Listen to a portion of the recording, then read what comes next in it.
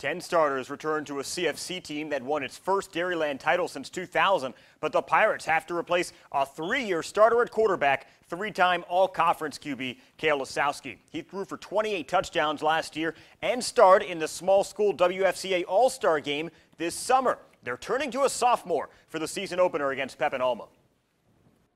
So far, it's been kind of difficult, I guess, but we're getting better. Win or lose on, against Alma, we have to have a nice game plan to get him confident and let him roll the rest of the season, because I think he's got the ability to turn some heads.